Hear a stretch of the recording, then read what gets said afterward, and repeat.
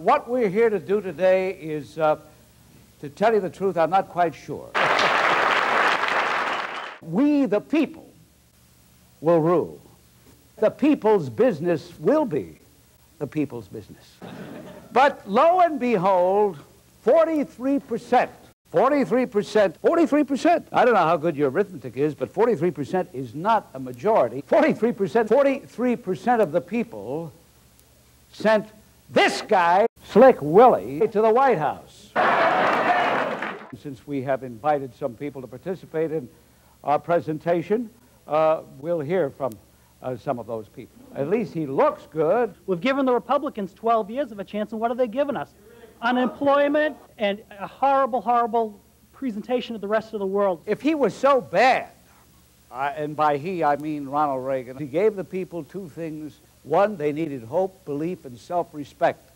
And two, they needed to see the economy recovering from the malaise, the malaise, the malaise. Remember that? The malaise we were in? People got the answer to both of those requests. Hope, belief, and self-respect. The malaise. Well, I disagree, Bob. Ladies and gentlemen, we're going to take a brief time out. Then we are going to meet our first guest. Contact the following people to voice your opinion on President Clinton and the new agenda. Please, let them know what you really think. Just think of all the people who just jumped out of hotel room windows. And I think it will be okay, because everyone has rights. I don't know. He's going to decide to put the third gender, in there with our fighting men. And that, of course, is the gays. I don't know.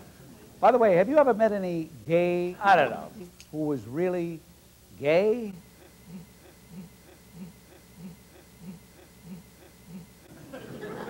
We're going to meet in just a moment a man who says he's a Vietnam veteran. Matter of fact, I know this man because he sat next to me on a television show. I was so angered by his conduct, I threatened to punch him in the mouth. You almost made me a millionaire. He said, I wish you would, because I need the money. And I said, no, I'd be afraid of getting AIDS. Mike Anderson, I'm sure you don't agree with a word that I've said. Actually, I see you as a hate monger, sir, who is using scapegoating as a way of getting money for yourself and fame for yourself. When I contracted HIV, they didn't even have the word AIDS yet. Are we going to start punishing people for catching diseases, or are we going to help people treat those diseases? This is the point here. Now, the point that you were missing on HIV, let me finish what I'm saying and then we will go. The point about HIV is it takes 10 years from time of infection to the time of getting sick. How did you get the AIDS? So people, somebody sneeze on you or something? How did you get the AIDS? Excuse me, have you had sex unprotected since 1975, in other sir? words, because you practice deviant sex. Okay. Have you had the HIV test, sir? Have you had unprotected sex since 1975? If so, you are at risk. No, I don't think I'm at risk. Whether you like to admit I don't it or think not. I'm at risk because I have had absolutely nothing to do with you. No self-respecting guy would go into a drugstore and say, can I have a package of condoms, please? All right. We appreciate Mike's coming over here. Have a good day. Okay. I walk out and protest your bullshit. Now, I'm not saying he chose to be homosexual. As a matter of fact, I am one of those people who believe that this is something that people don't choose. They don't wake up one morning and say, I think I'll take vanilla. Why don't they keep their Slick Willie to themselves? Why do they insist on shoving it down our throats?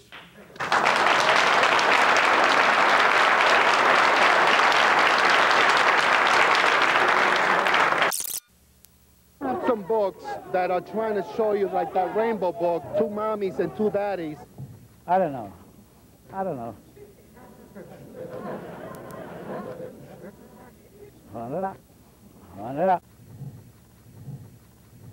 I don't know. I don't know. Hunt it up. Hunt it up. Hunt it up. Hunt it up. Hunt it up. Hunt it up. Hunt it up. Hunt it up. I don't know if you know where those are. Can I have a package of condoms, please? Unmentionable.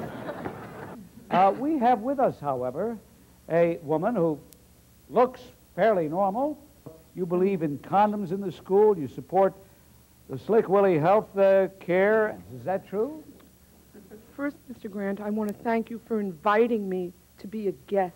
What does that support? Get a load of this haughty, get a load of this haughty arrogance. I want to thank you for. First of all, I'm thanking you. I'm thanking you. I'm being very polite. I'm thanking you. I'm being very polite, and please allow me to speak. Truth in broadcasting. Truth in broadcasting. Truth in broadcasting. I did not invite you. And of course, since you're all here, and since we have invited some people to participate in our presentation, I did not invite you. We have invited some people to participate in our presentation. I mean, I don't mind that you're here, and since you are here, you're Thank welcome you very to much. speak. Get the hook, take her out. I can't stand it anymore. You can't stand it. If that's the answer, to shut me up, if the answer is to shut me up and throw me out, Here, look. forget about it, man. Look. America is doomed. Is this why you came down here? You may give these to your son. I certainly will. At least I won't have to pay for their aid. We will empower people, and we will respect the need for neighborhood stabilization.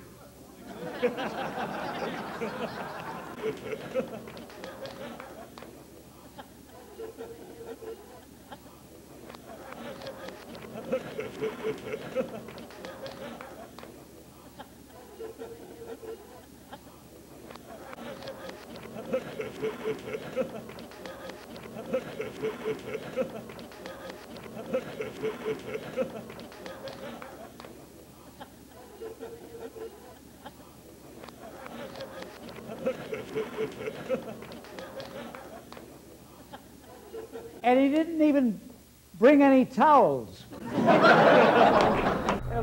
about it, man. America is doomed.